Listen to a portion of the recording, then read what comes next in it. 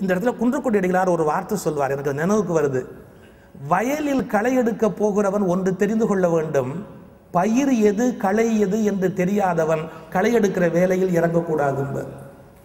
சொசைட்டியை சுத்தம் பண்றேன்னு புறப்படுறவன் சொசைட்டியில் சரி எது தப்பு எதுன்னு தெரியாமே இறங்கிட்டா, ஒரு வயலில் களை எடுக்க புறப்படுகிறவன் பயிர் எது களை எது என்று தெரியாமல் அந்த வேலையில் இறங்கக்கூடாதும்பர். பட் இது குழந்தை, சின்ன பையன், இது செரி மரம் நாளைக்கு பழுக்கும் அப்படிலாம் அவனுக்கு தெரியல. ஒரே வெட்டினா செரி மரம் கீழே விழுந்துருச்சு, என்ன தெய்வம் அவன் பாட்டுக்கு வெட்டி தள்ளிட்டான். அம்மா பார்த்து பதறிட்டான். தெய்வம் உங்க அப்பா ஆசையா வளர்த்த செரி மரம்டா, நீ வெட்டிட்டியடா அப்படின்னு வருத்தப்பட்டுக்கிட்டு இருக்கிற அம்மா. அவன் பாட்டு வெட்டிட்டு விளையாடி விட்டான்.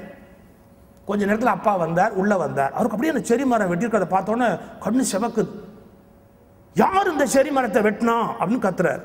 இந்த பையன் பக்கத்தில் விளையாட்டு ஓடியாந்து ஸ்ட்ரெயிட்டாக அப்படி நேராக நின்று, நான் தான் வெட்டினேன். அம்மா பார்த்தா அப்போ என்ன நடக்க போகுதோன்னு அப்பா அந்த பையனை எப்படி ஒத்து பார்த்தார். கிட்டக்க வந்தான், இறுக தழுவி ஒரு முத்தம் கொடுத்து, நீ வெட்டுறதா இருந்தால் இனிமேல் என்னை கேட்டுட்டு வெட்டு, ஏன்னா அது எது வெட்டணும் எது வெட்டப்படாதுன்னு உனக்கு தெரியாது இல்லையா, இனிமேல் எது வெட்டுறதா இருந்தாலும் என்னை கேட்டுட்டு வெட்டு, போ விளையாடு. இந்த அம்மாவுக்கு பயந்துட்டா, அது செரி மரமா போதி மரமா, இவர் திடீர்னு புத்தராயிட்டாரு புருஷன், அடி பின்னி எடுத்துருவாரு அப்படின்னு நினைச்சா அதுக்கு நேர்மாறா குழந்தைய கட்டி அணைச்சு முத்தம் கொடுத்து, எதை வெட்டலாம் எதை வெட்டப்படாதுன்னு என்னை கேட்டுட்டு வெட்டுன்னு அப்பா சொல்றாரு. எப்படி இவ்வளவு பொறுமையா இவர் மாறினாருன்னு பயந்துகிட்டே கேட்டா அந்த அம்மா, நீங்க குழந்தைய அடிச்சிருவீங்களோ நான் பயந்தேன், நீங்க குழந்தைய அடிக்கலையே, ஆச்சரியமா இருக்கே அப்படின்னு. அதுக்கு அந்த ஹஸ்பண்ட் சொன்னா சார் ஒரு வார்த்தை, அசடே, உண்மை சொல்லுகிற குழந்தையை அடிக்கலாமா? உண்மை சொல்லுகிற குழந்தையை அடிக்கலாமா? ஒரு குழந்தை முதல் தடவையா தப்பு பண்ணிட்டு வந்து உண்மை சொன்னா தகப்பனை அடிக்க கூடாது. நம்ம உடனே என்ன பண்ணுவோம் தெரியுமா? சொத்துன்னு அடிப்போம். சொத்தை கொடுக்குறோமோ இல்லையோ சொத்துன்னு வைப்போம். அழிச்சிட்டியே ஒழிச்சிட்டியே அப்படி பண்ணிட்டே இப்படி. சாரி, முதல்ல அந்த குழந்தை உண்மை சொல்ற போது நாம் அடிச்சிட்டோம் அப்படின்னா வாழ்நாள் முழுக்க அது உண்மை சொல்லாது. இப்ப அந்த குழந்தைய கெடுத்தது யாரு? அந்த குழந்தை உண்மை சொல்லும் போது அதுக்கு ஒரு பனிஷ்மெண்ட் நீங்க கொடுத்துட்டீங்க அப்படின்னா அது ஒன்று கண்டுபிடிச்சிடும், இந்த சொசைட்டில உண்மையே சொல்லப்படாது, உண்மை சொன்னா பனிஷ்மெண்ட் கிடைக்கும் அப்படின்னு. உண்மை சொல்லக்கூடாது என்ற தத்துவத்தை தகப்பன் மறைமுகமாக கற்றுக் கொடுத்து விட்டான். உண்மை சொன்ன குழந்தைய என்கரேஜ் பண்ணணும். அப்படியா, நீ தான் பண்ணியா, சரி சரி ரைட் ரைட் ஓகே, அது பண்ணியிருக்கப்படாது, ஏன்னா இனிமேல் கேட்டு பண்ணு அப்படின்னா, நம்ம உண்மையை சொல்லணும் அப்படிங்கிற பண்பாடு அந்த குழந்தைக்கு வரும். இப்போ குழந்தைகள் தப்பு பண்ணத்தான் செய்யும். தப்பு பண்ணாத குழந்தைன்னு இந்த உலகத்தில் ஒரு குழந்தை உண்டா? ஒரு தகப்பனுடைய முதல் கடமை தன் குழந்தைகளுடைய தவறுகளை புரிந்து கொள்வது. குழந்தைகளுக்குன்னு ஒரு குழந்தை தனம் இருக்கும். நாம் இன்னைக்கு ஒரு அவசரமான ஒரு யுகத்தில் இருக்கிறோம். அப்போ நமக்கு என்னன்னா எரிச்சல், கோபம். ஆஃபீஸில் மெமோ கொடுக்குறான், பின்ன என்ன இன்க்ரிமெண்ட்டாக கொடுப்பான், அடிக்கடி மெமோ கொடுக்குறான். இது எல்லாத்தையும் வாங்கிட்டு வீட்டுக்குள்ள நுழையும் போது குழந்தை ஆப்பான்னு காலை கட்டினா எரிச்சலாகும்.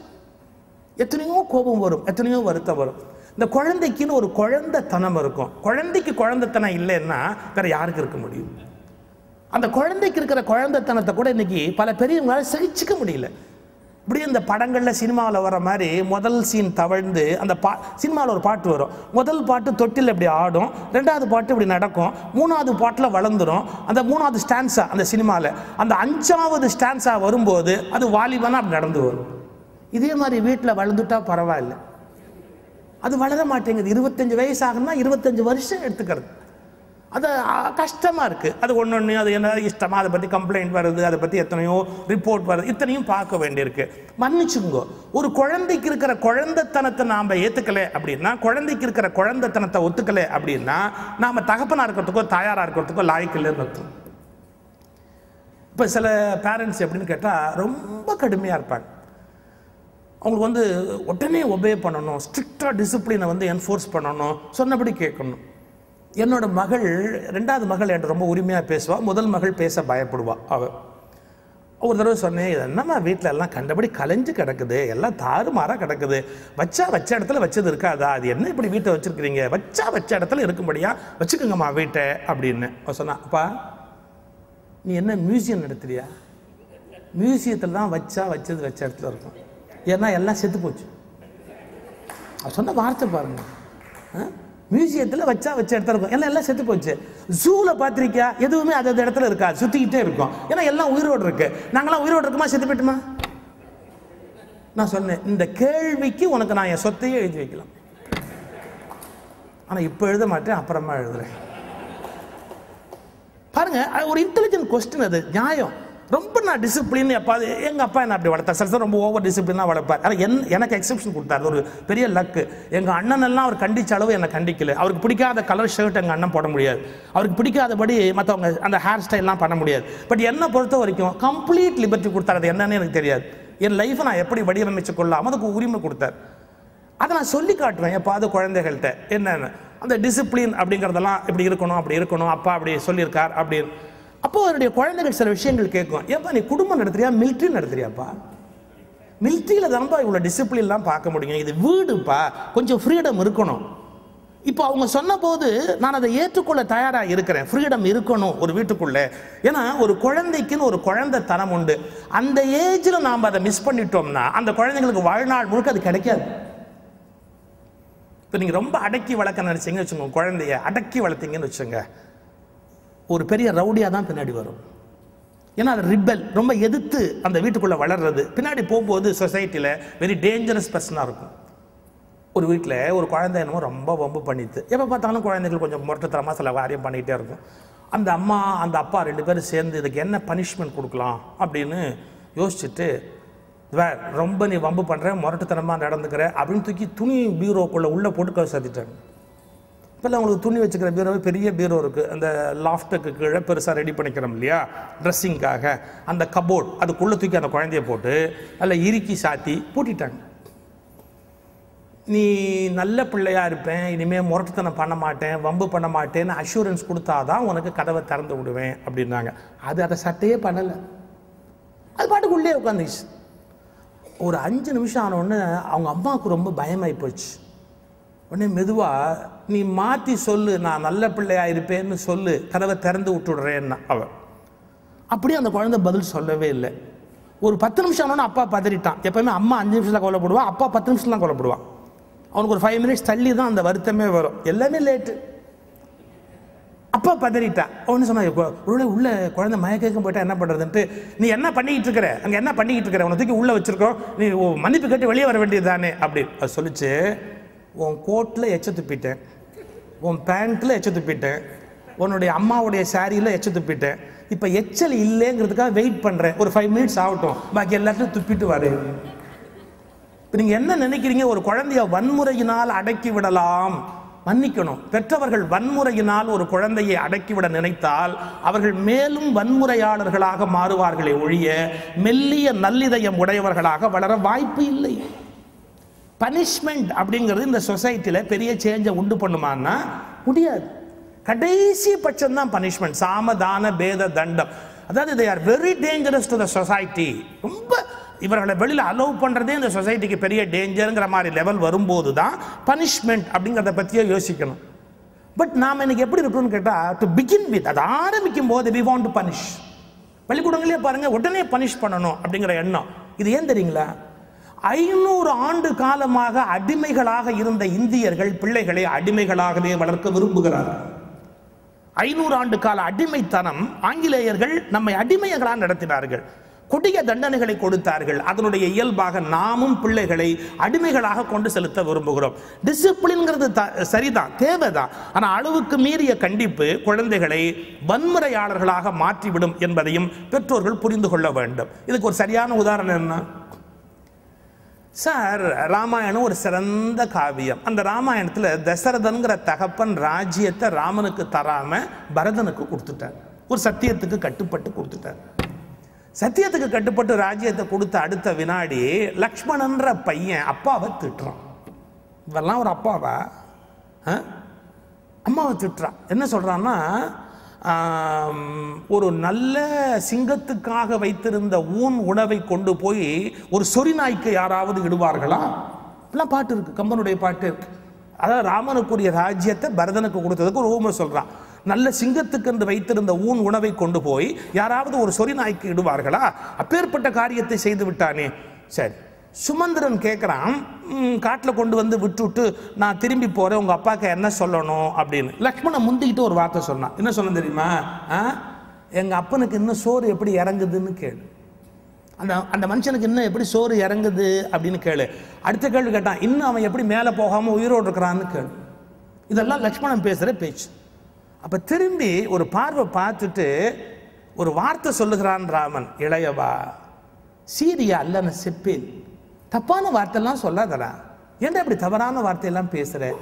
சீரியா அல்லன்னு செப்பேல், பழையான வார்த்தைகளை பேசாது அப்படின்ட்டு. நம்ம அப்பா எப்படிப்பட்டவர் தெரியுமா? தசரத மகா சக்கரவர்த்தியை பற்றி ஒரு வார்த்தை சொல்கிறான். நம்ம அப்பா எப்படிப்பட்டவர் தெரியுமா?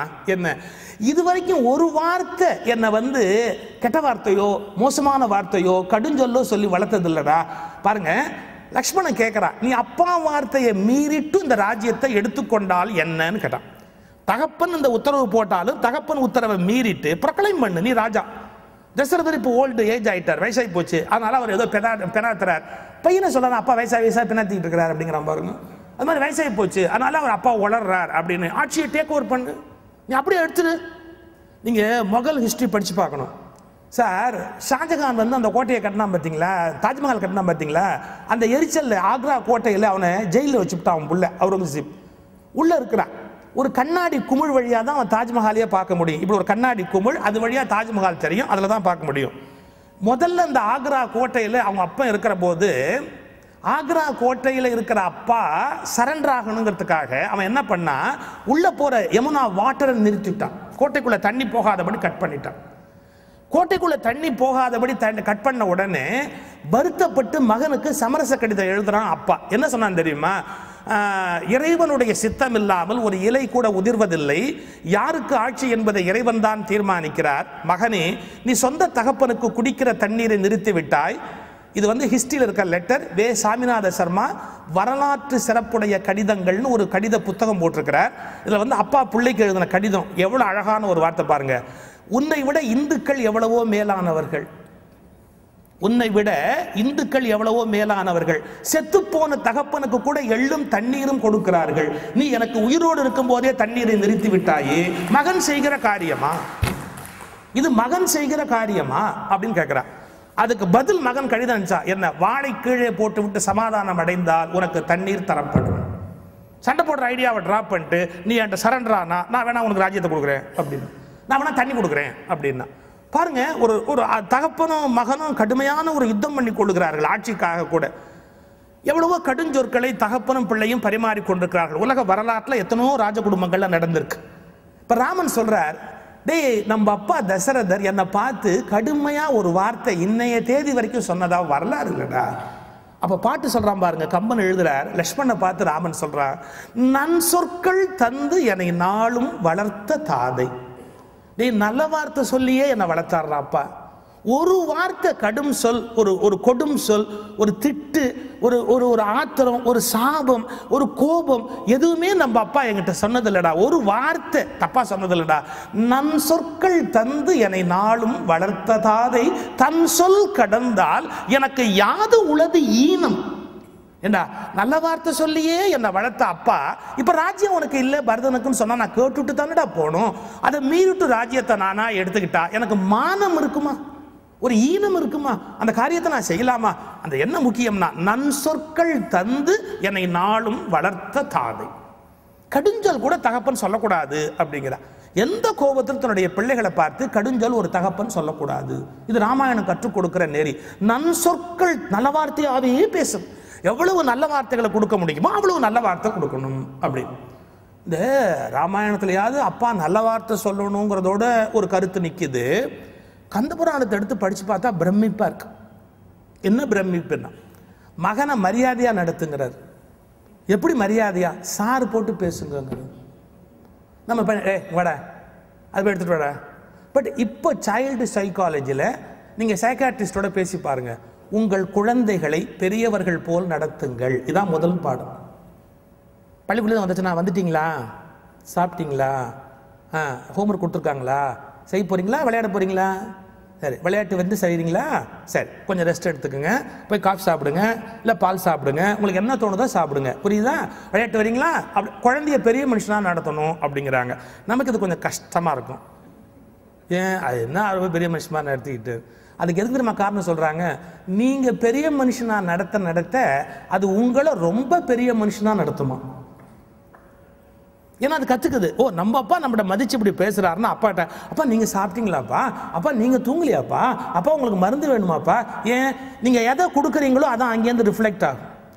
நீங்கள் அவனுக்கு மரியாதை கொடுக்க அவன் அதை விட பல மடங்கான மரியாதையை திருப்பி கொடுக்க ஆரம்பிப்பான் அப்படின்னு. மகனை நீங்கள் நாங்கன்னு பேசுகிற வழக்கம் உண்டான்னா இல்லை தான். எங்கே உண்டு தெரியுங்களா, நாட்டுக்கோட்டை செட்டியார்களுக்கு போய் பாருங்கள், தாயார் மகனை அவுகன்னு தான் பேசுவாங்க. அவங்களுடைய கல்ச்சரில் பழக்கம் உண்டு. ஈழத் தமிழர்கள், யாழ்ப்பாண தமிழர்கள் இருக்காங்க பாருங்க, மகனை அவர்னு தான் பேசுவாங்க. அவர் பள்ளிக்கூடம் போயிருக்கிறார், மாலை வருவார், என்ன பள்ளிக்கூடம் போய் வந்தீர்களான்னு கேட்பாங்க. சாப்பிட்டீர்களா, ஓய்வெடுக்கிறீர்களா, என்ன செய்கிறீர்கள், மகனை என்ன செய்கிறீர்கள்னு கேட்பாங்க. நீ என்ன செய்கிறேன்னு கேட்க மாட்டாங்க. பாருங்க, இது கொஞ்சம் ஆச்சரியமா இருக்கும். பட் இன்னைக்கு லேட்டஸ்ட் சைக்காலஜி, எவ்வளவு மரியாதையா பிள்ளைய நடத்த முடியுமோ அவ்வளவு மரியாதையா நடத்துங்க, ஈக்குவலாகவே நடத்துங்க, முடிஞ்சா இன்னும் கொஞ்சம் கூடுதல் மரியாதையை கொடுங்க. ஏன், அப்பதான் அந்த ரெஸ்பான்சிபிலிட்டியை எடுத்துக்கிற பண்பு வரும்னு சொல்றாங்க. கந்தபுராணத்தில் இதுக்கு ஒரு அருமையான இடம் இருக்கு சார். என்ன ஆச்சரியம் பாருங்க, எவ்வளவு ஏன்ஷியண்டா நம்முடைய பெரியவங்க இதெல்லாம் திங்க் பண்ணியிருக்காங்க. உங்களுக்கு தெரியும், முருகன் நந்தி வருகிற போது சிறையில் வைக்கிறார். முதல்ல பிரம்மாவை ஜெயிலில் வச்சார். அவர் பிரம்மாவை ஏன் ஜெயிலில் வச்ச, விடுவிக்க சொல்லுன்னு நந்தியை அனுப்பிச்சாரு சிவபெருமான். நந்தி தேவர் போய் சிவபெருமான் பிரம்மாவை விட சொன்னார்னு சொன்னார். முருகன் விடுறதா இல்லை அப்படின்னு சொன்னார். இதோட நந்தி திரும்ப வேண்டியது தானே, ஒரு வார்த்தை கூட சொன்னார். என்ன சொன்னார்னா, விடுறீங்களா இல்லையான்னு கேட்டுட்டு வரும்படி என்ன சொல்லலை, ரிலீஸ் பண்ணி அழைச்சிட்டு வரும்படி சொன்னார்னார். இப்படி சிவபெருமான் சொல்லலை. எப்போவுமே பெரிய மனுஷன் பிஏ பெரிய மனுஷனை விட பெரிய ஆளாக பேசுவோம். அவர் சொல்லாதெல்லாம் சொல்லதான் பேசுவான் பாட்டுக்கு. இது பெரிய மனுஷன் பிஏக்கு ஒரு வியாதி. இவர் சொல்லிட்டார், கையோட அழைச்சிட்டு வரும்படி தான் உத்தரவே ஒழிய அனுப்புறீங்களா இல்லையான்லாம் கேட்டு வரும்படியா எனக்கு ஒன்றும் உத்தரவு இல்லை என்றார். முருகன் சிரிச்சுக்கிட்டே கேட்டார், வீரபாகு அந்த ஜெயிலுக்கு அடுத்த ரூம்ல ஆள் இருக்கா காலியா இருக்காங்க. டக்குன்னு நந்தி அப்படியே ரிவர்ஸ்ல வந்துட்டார், அப்படியே திரும்பி பின்னாடி வந்துட்டார். பிறகு உடனே சிவபெருமான் தானே புறப்பட்டு போறார், யார், முருகன்கிட்ட பேசுறதுக்கு. இந்த இடத்துல கச்சியப்பர் எழுதுறாரு, முருகனை நோக்கி சிவபெருமான் வந்த உடனே முருகப்பெருமான் எழுந்து போய் அப்பாவை வாசல்லேருந்து வரவேற்று அழைத்து கொண்டு உயர்ந்த ஆசனத்தில் அப்பாவை உட்காத்தி வச்சு பக்கத்தில் பவ்யமா முருகப்பெருமான் பிள்ளை நிற்கிறார். அவரை பார்த்து சிவபெருமான் எப்படி பேச ஆரம்பிக்கிறார் அப்படின்னா, ஐயா சிறை விடுதி என்றார். ஐயா சார், மகனை பார்த்து ஐயான்னு கூப்பிட்டாராம். இப்போ எவ்வளோ பெரிய ஆச்சரியமான ஒரு விஷயமா இருக்கு. உலகத்துக்கே தந்தையாக இருக்கிறவன் சிவபெருமான், தனக்கு மேல் இன்னொரு பரம்பொருள் இல்லாதவன் என்றாலும் முருகப்பெருமானை சுட்டுகிற போது ஐயா.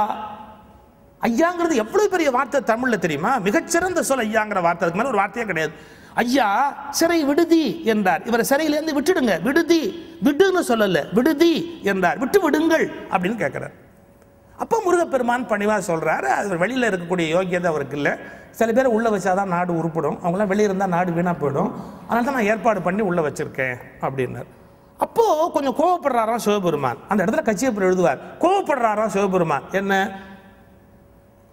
கந்தனை வெகுழ்வான் போல கழறினான். கோவம் வர்ற மாதிரி, முருகப்பெருமான் மேல கோவம் ஒரு மாதிரி பேசினாரா. அல்ல ஒரு நயம் பாருங்க, கந்தனை வெகுழ்வான் எழுதல கச்சியப்பர், வெகுழ்வான் போல.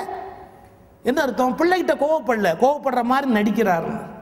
இதுவும் பெற்றவங்க கற்றுக்க வேண்டிய விஷயம். எந்த சந்தர்ப்பத்திலும் பிள்ளைகள்கிட்ட கோவப்படவே கூடாது, கோவப்படுற மாதிரி நடிக்கணும்.